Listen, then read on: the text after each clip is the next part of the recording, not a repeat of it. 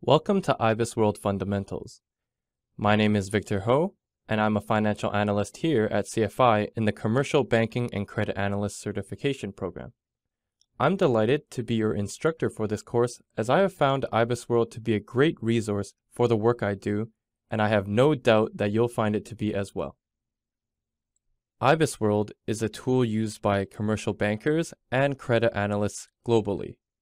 In this course, we will introduce the IBISWorld platform as an industry analysis tool, navigate and explore IBISWorld functionality, walk through how to produce an IBISWorld industry report, explain each section of an IBISWorld report and how it is used for credit analysis. Finally, we'll look at some supplementary features provided by the CFI IBISWorld integration. Before we look at IBISWorld, let's make sure you have access to it. CFI offers a 6-month free trial for all full immersion students. To get access to IBISWorld, you'll need to access your dashboard, which I have open here. Here I have an example student account. In your dashboard, you'll see an Integrations tab on the left. Let's click this and see where it takes us. In this page, you'll see all the integrations that CFI has with its partners. The one we're concerned with is IBISWorld, so let's click this. Here, you'll see a brief description of IBISWorld and its features, which we'll also be covering in this course. Let's scroll to the bottom where we'll see the instructions for getting access. First, you'll need to click this first link, which will take you to your CFI student email inbox. Over here, you'll be able to access any emails you receive from our integration partners, but more importantly, you'll find your CFI student email here. Let's copy that email and move on to the next step. Opening the link in the second step will take you to IBISWorld. Here, you can set up your account by following their instructions. Confirmation emails should appear back in your CFI student email inbox. If you have not already done this, make sure you set up your account before continuing with the rest of this course. IBISWorld is a powerful tool used by commercial bankers and credit analysts all over the world. The database contains hundreds of industry reports that credit analysts use for market research, benchmarking, and industry analysis. So let's jump into the platform and take a look for ourselves. Here I am on the IBISWorld main page, accessed from ibisworld.com. On the top right, you can see a login button. So let's click that. Now let's put in our login information.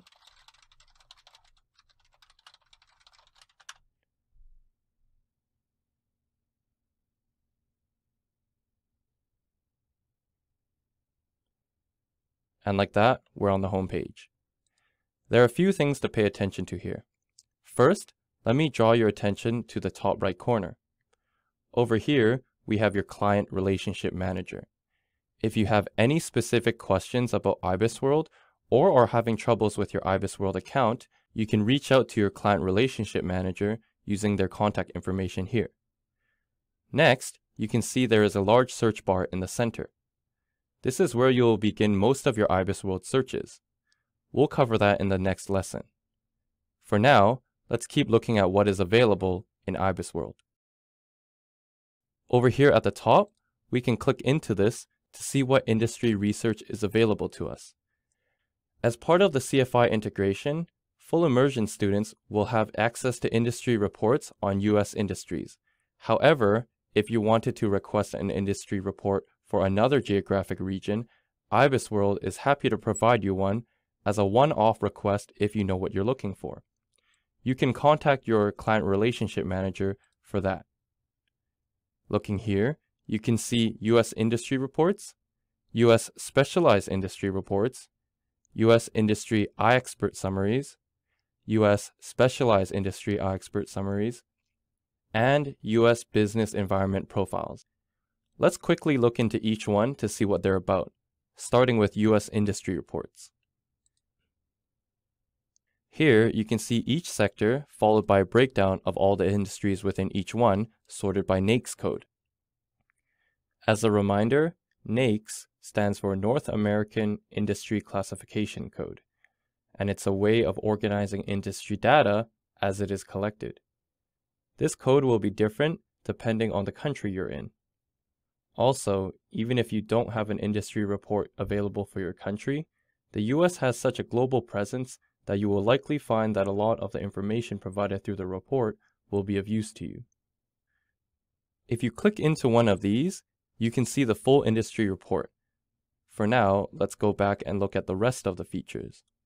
Say you wanted to look at a smaller industry instead. Perhaps it's a niche industry or an up-and-coming industry. Then, you would look in US Specialized Industry Reports. Here, we have small or newer industries that aren't classified by a NAICS code. IBISWorld also offers industry reports for these, which are amazing when you are evaluating a credit application for a smaller business. Next, we have the US Industry iExpert Summaries. These are like the executive summaries of the industry reports. We'll cover these later in the course. Like with the industry reports, you also have iExpert summaries for specialized industries. Finally, we have the US Business Environment Profiles section. This section provides reports that include trends and outlooks on external factors that affect individual industries. For example, we have items like households earning more than $100,000 per year. This would be important if you were evaluating a borrower that produced luxury goods. Now that we've had a chance to look over IBISWorld, we hope you're excited to dive into an actual IBISWorld industry report.